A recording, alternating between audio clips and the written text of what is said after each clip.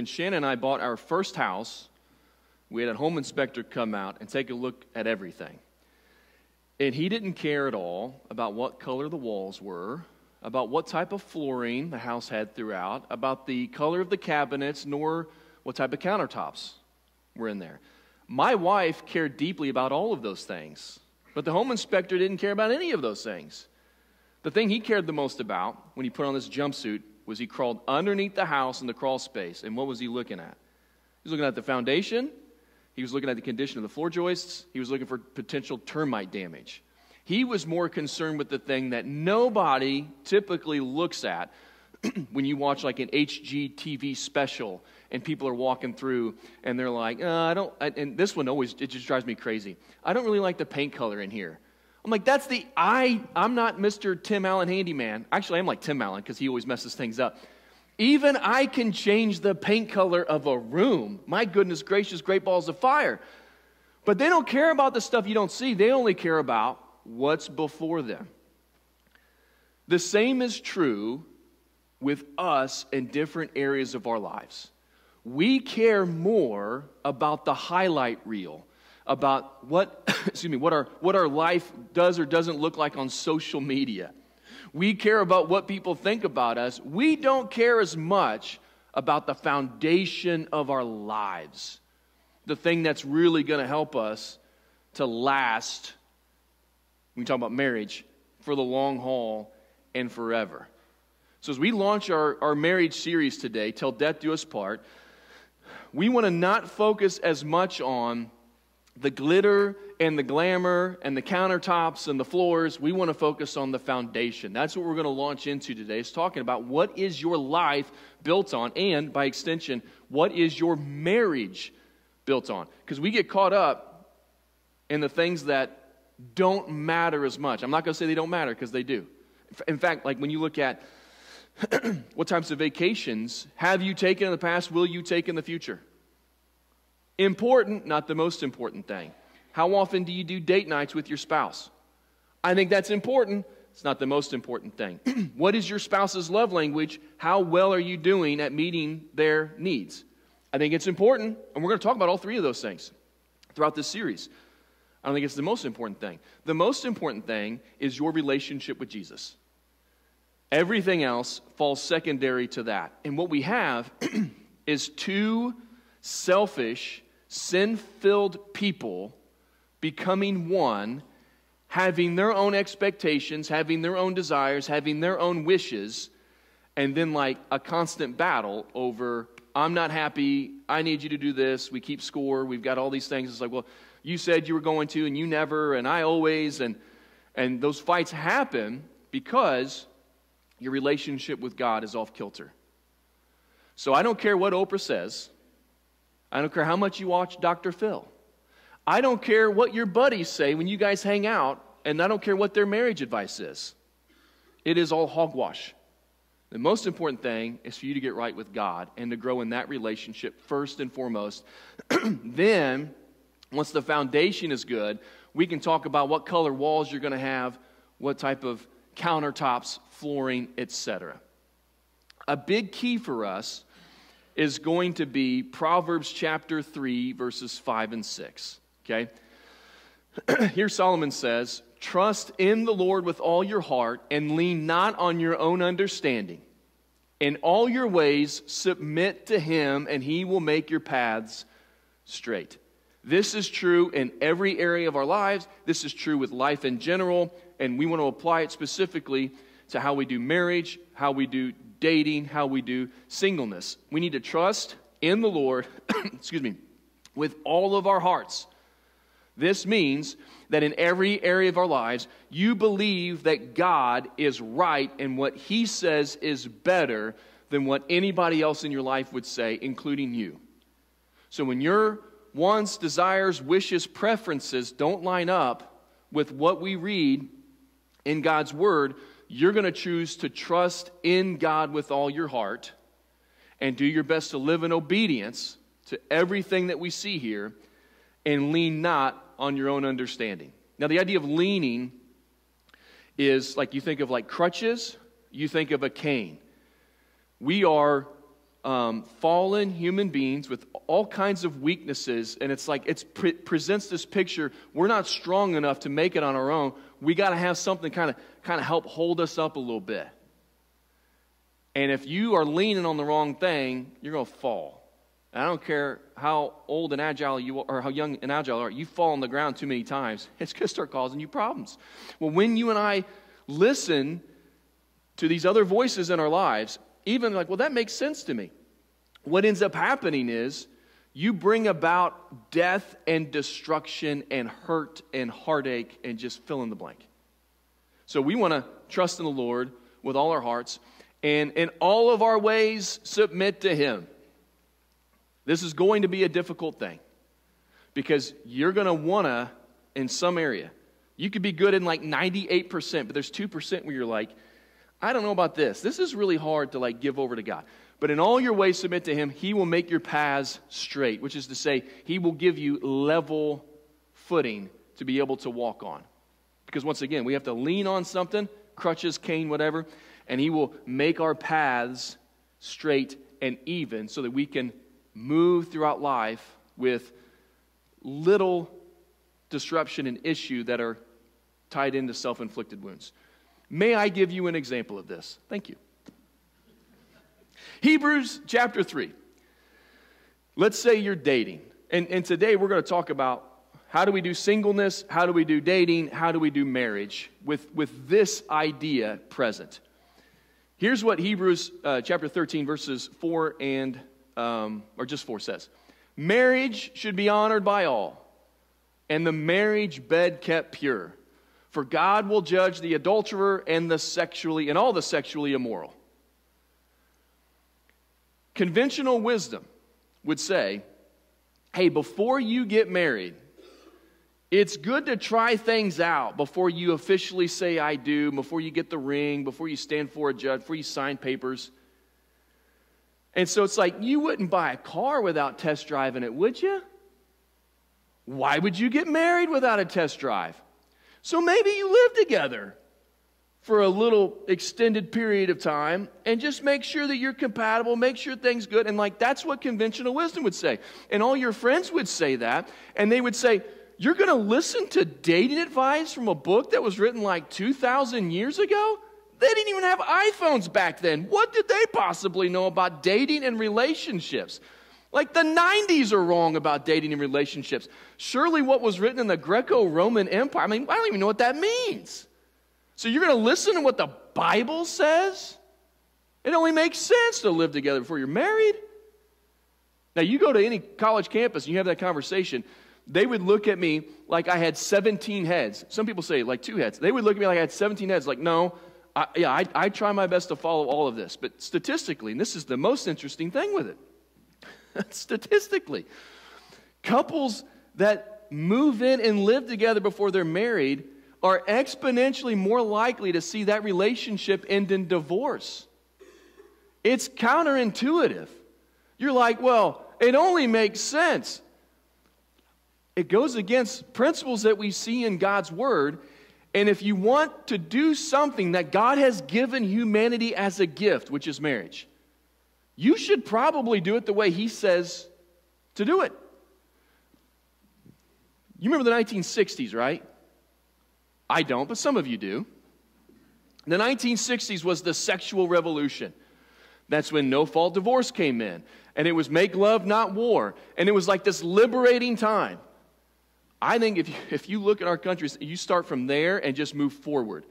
Everything has gotten worse, including our marriages, relationships, our kids. Everything has gotten worse because it's like, that was like one moment where we drew a line in the sand. We turned our back on God's Word and said, you know, don't lie, don't steal, don't murder. That stuff we can get behind, but don't tell us how we're going to do relationships. And everything has gotten worse since then.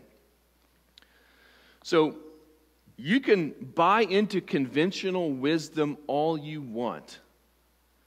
It is a detour off of God's plan, and it ends with your marriage going off a cliff. So I am old-fashioned in a lot of ways. I have an old-school mentality in so many areas of my life. And you know what? I'd rather look like Andy Griffith than whoever, I don't watch TV today, but whoever the leading star is on today's TV, I'd rather be like Andy Griffith than that guy. And you got to decide for yourself. Am I going to trust in the Lord with all my heart and lean not on my own understanding, or am I going to buy into the conventional wisdom of the day? Now, when we think about single, dating, married, let's first talk about singles.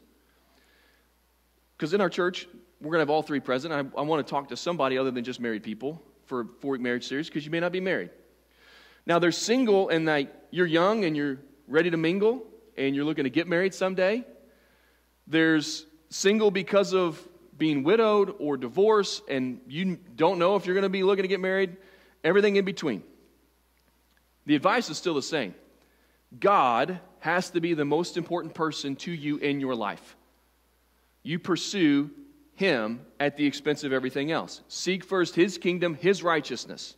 So that is your priority number one. Whether you're looking to eventually date and get married, or you're like, I'm good where I'm at, that's not a desire for me anymore, you seek Jesus above everything else. That's also if you're dating, that's also if you're married. But the one thing that I've noticed, I think it's harder to be single now, and it's harder to date now, and it's harder to be married now than any time in American history. Whenever we think about being single, depending on your age, you don't have to get very old before you start to feel a clock ticking down and you feel pressure. Like, I need to find somebody, I need to get married, I need to start having kids. And it's an internal clock that isn't necessarily grounded in like reality. It's like, I feel like this needs to be happening faster than what it's happening for me.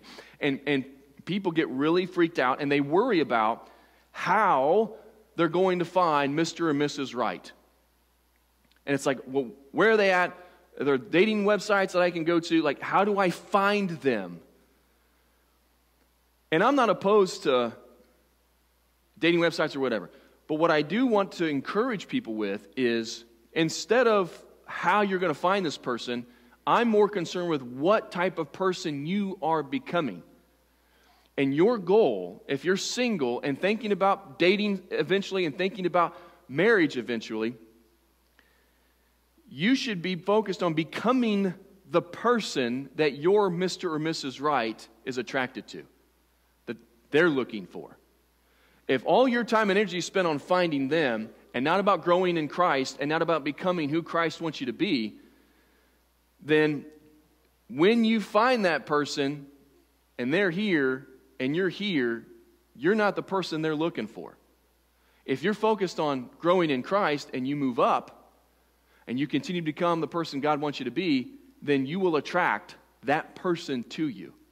More than how do I find that person, it's like, who are you becoming? That is a much more important and deeper question. And in every area of our lives, you need to remember Ephesians 5. But among you there must not be a hint, even a hint of sexual morality. Try to live that out in today's world. My goodness gracious. Not even a hint.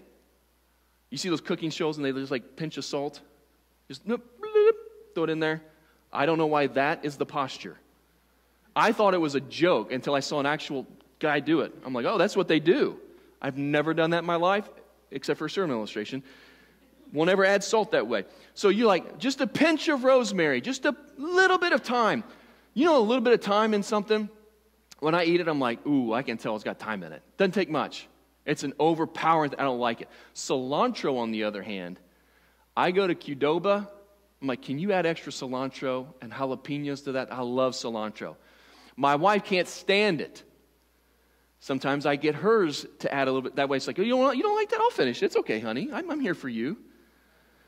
But like whenever you think about just a little bit of something like that in a dish, you're like, it just goes a long way. So Paul's like, not even a hint of sexual morality. Whew. Whether you're single, dating, or married, this is one of the areas the enemy tries to get you tripped up. And it's like, well, this is natural. This is how you're wired. And this is okay. It's like you're just looking or you're just thinking and you're not touching. It's not that big a deal. I was in FCA a few weeks ago. And, the kids, they go and they grab lunch. And I was just walking by and I saw a book on the table turned upside down. Which is interesting to me because I didn't think kids read anymore. And as I walked by, I just glanced at the back of the book. And I thought, oh gosh. Like they're just words that jump out at you. And you're like, these aren't words that I want a young lady in high school. I don't want this, this isn't good. And I thought, I wouldn't let my wife read this book, let alone some 16-year-old girl. And I just thought, it just weaves its way in. And there's more than a hint of sexual immorality there. Because it gets people thinking and fantasizing and yearning for and wanting. It's like, you're bringing this in and you can't just kick it out easily. There are things you can't unsee, that you can't unexperience. And so now it's here.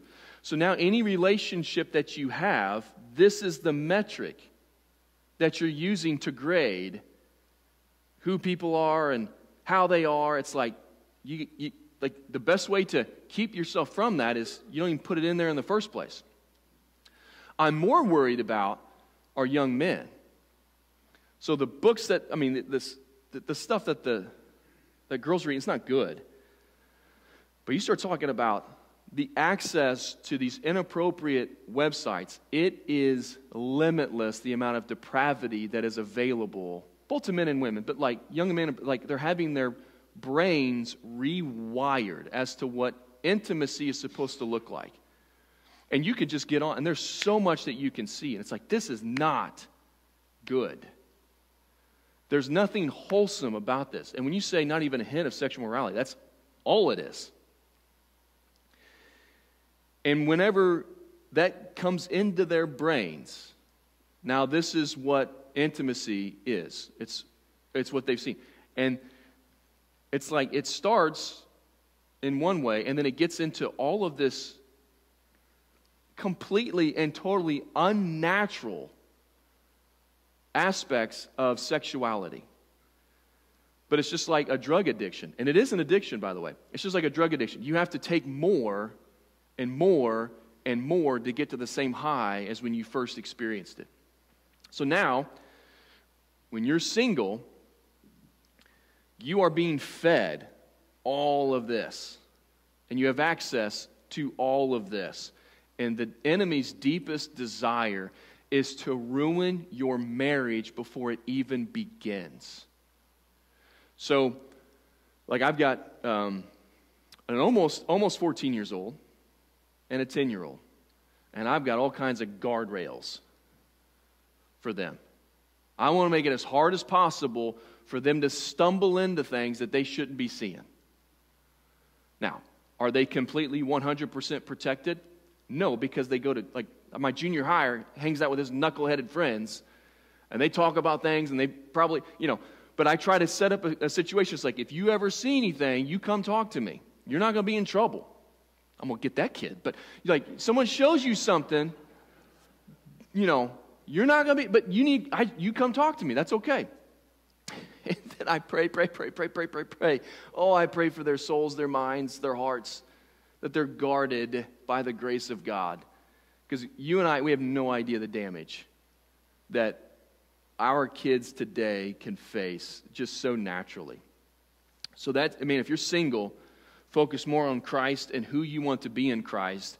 And then the dating stuff, the marriage stuff, takes care of itself. Now, when we talk about dating, I personally, in my understanding of God's Word, I am against casual dating. Now, you could be friends with somebody of the opposite sex. You can hang out in a big group. I'm all for that. But casual dating is like, hey, we're dating. It's like a friends with benefits type of thing. There are no benefits until you get married. There's a song about that. It's an oldie but a goodie. But when you think about dating in today's world, never date someone that you're not willing to marry. And whenever you start dating, it's so hard because you don't date people you're not attracted to typically. And it's not like when you get married, okay, now God's going to plant the desire in your heart. The desire is always there. You hit puberty and you're like, I'm desired up. Let me find this woman. Not even a hint of sexual immorality. That's a pretty doggone high standard. That's why I was the kid in youth group saying, okay, so I know like the full-on intimacy is wrong, but like where's the line? So what can I do with my girlfriend? Because I'm walking right to that line. I'm putting both feet on it, okay? I want to know what we're allowed to do. And there's no good answer there. Because, that's legalism, by the way. It's to get as close to the line as possible. We should say, how can I honor God and stay as far from the line as possible? Okay? But when you're 17, 18, like, I married my high school sweetheart.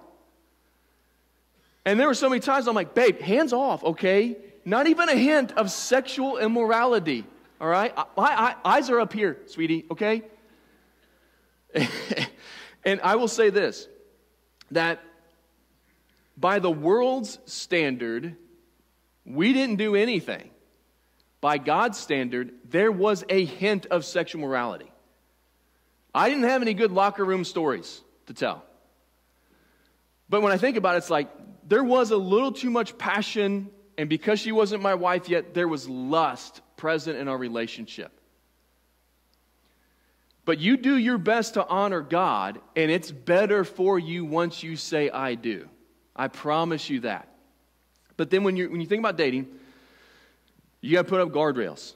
And you got to say, if purity is important to us, if we don't even want to live with a hint of sexual morality, you're going to date differently than every single person you interact with in the world.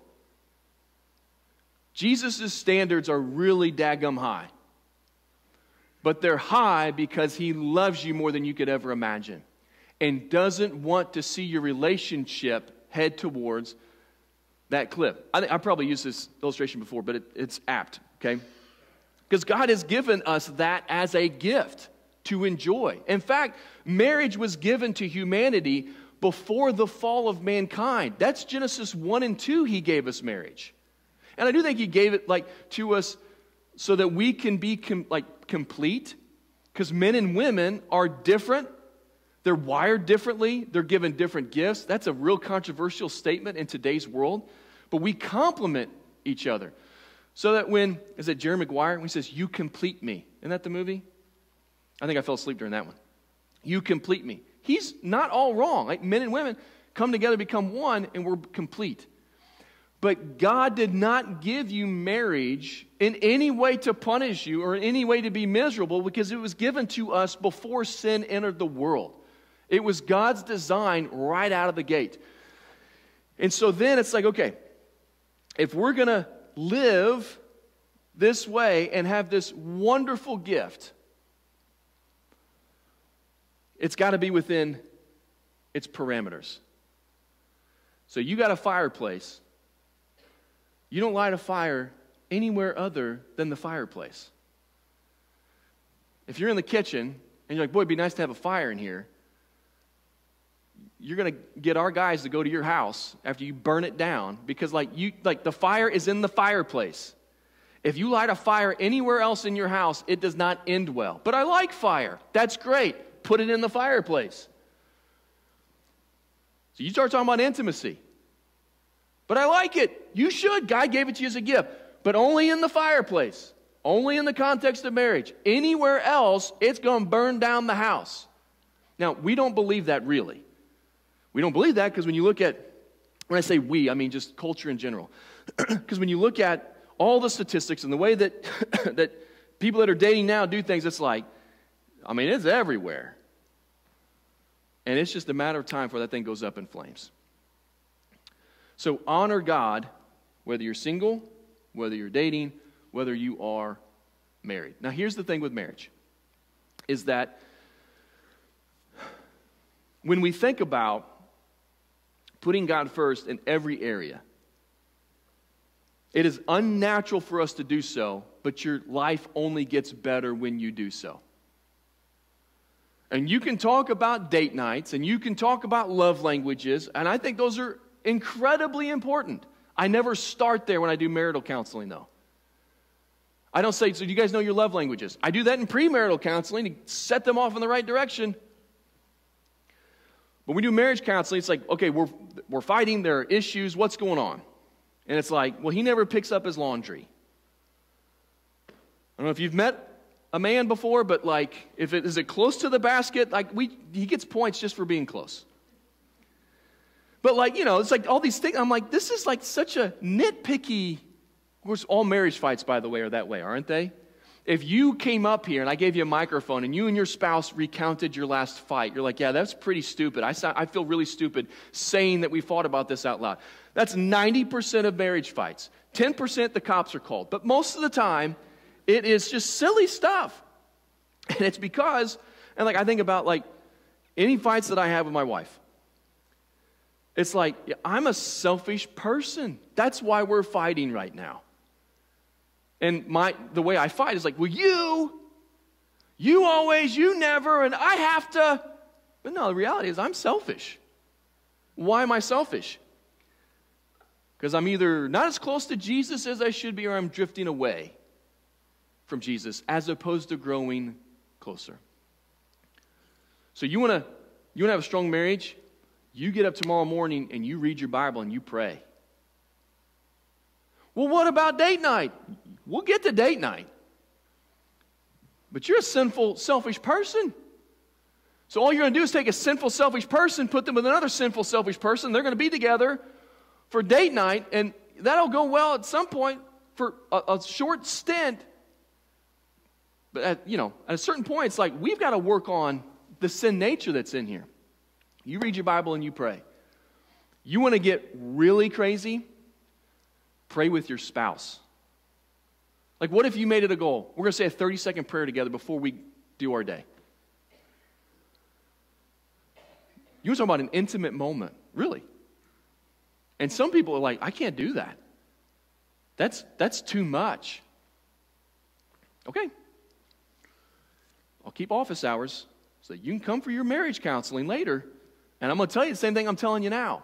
I'm already giving you the answers to the test. Like, hold hands, or you can hug. It's easy for my wife and I because she's like a foot shorter, so she puts her head right there. We can pray. And you pray over your spouse, you pray with your spouse, you pray for your spouse. And here's the thing, is that the most attractive thing, you're not going to read any of this in those magazines that are by the checkout at Kroger, okay? The most attractive thing you can do is become more of a selfless servant for your spouse.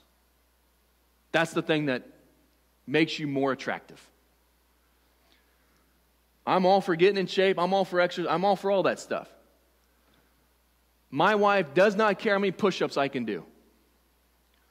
You could ask her, she may be like, I don't know, 7? I have no idea. I don't care how many push-ups he can do. She cares about emptying the dishwasher. I could do push-ups all day long, but I empty the dishwasher? I've done something that she's like, you're going to have to stop. The kids are here. I can't look at this. This is too much. Okay? And if I wipe off, clean up after dinner, wax on, wax off,